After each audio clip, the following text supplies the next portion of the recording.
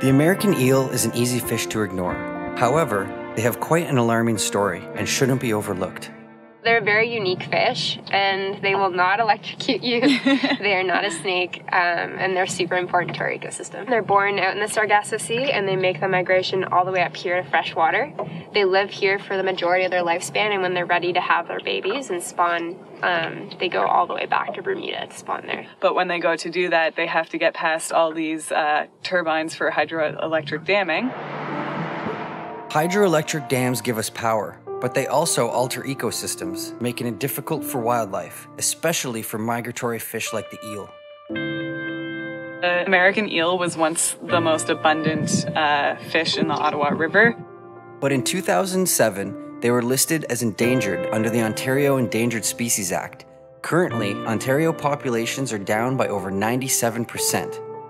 Some hydroelectric producers have taken steps to help the eels, like Energy Ottawa's Chaudière Falls Migration Bypass. It's the first of its kind in Canada, and really this project is looking at, do eels choose that bypass? How do they get past that dam?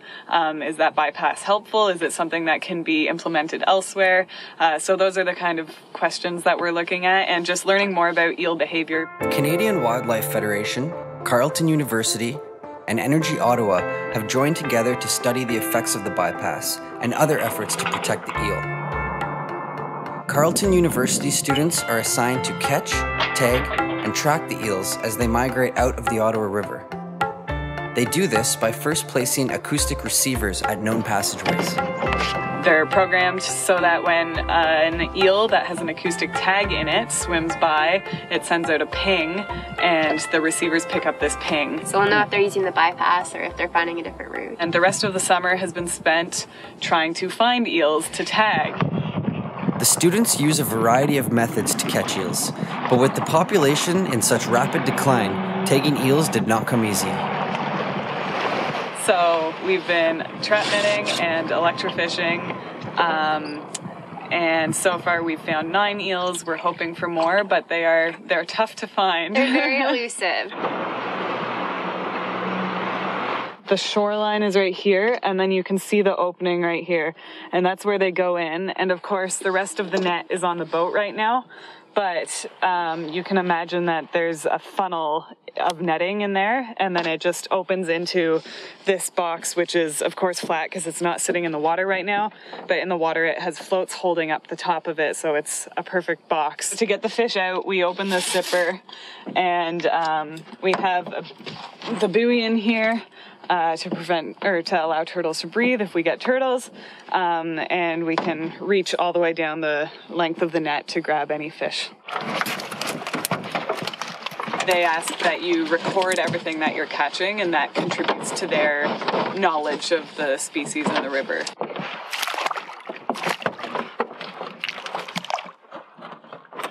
The garpegs are really cool. They're big. You don't want to get your hand stuck in their mouth.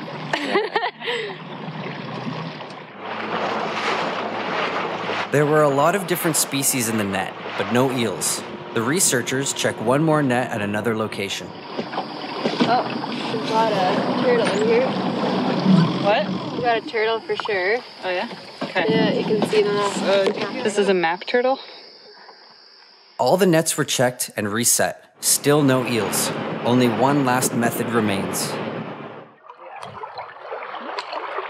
We call it a spider anode because it's got these legs of wires, so that's the anode. The hull of the boat is the cathode, and so there's an electric current that's running between them, and that electric current causes the muscles in the fish to contract, so it goes belly up. So you see the white fish belly, and the fish is sort of attracted to the boat, and so you have 2 people or 1 person at the front of the boat netting, and whenever they see that belly, they can net that fish. And the reason why we electrofish at night is because eels are a lot more active at night. So at night they come out to feed, and so when we pass by with an electrofishing boat, if they are swimming out in the water, they will come belly up because they're active. So that's why we focus our efforts after dark. After a long day and night of trapping and electrofishing, our luck finally turns around.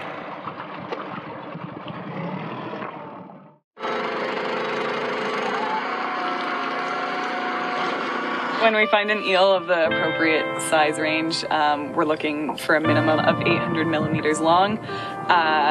We take it back to shore in a cooler with water, and we perform a surgery on it to put these transmitter in the eel.